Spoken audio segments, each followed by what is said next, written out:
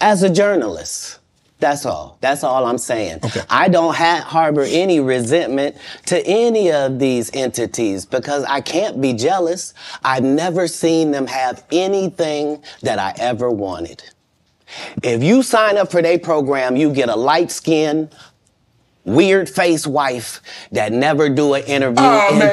Listen, in 20 years, won't do an interview. Nobody's ever talked to her, and she's never been interviewed anywhere.